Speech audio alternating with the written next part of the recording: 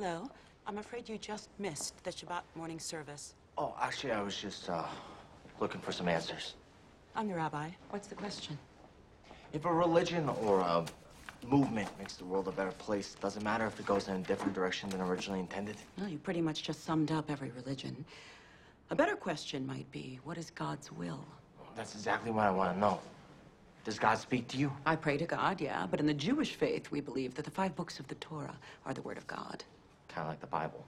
Just the first part. Yeah, I read it. So, God did speak to someone. To Moses, and Moses wrote it down. But he spoke to him with words. Mm-hmm. But only to Moses. No one else? Ever? Not with words. He did set a bush on fire once. Those were religions and setting things on fire.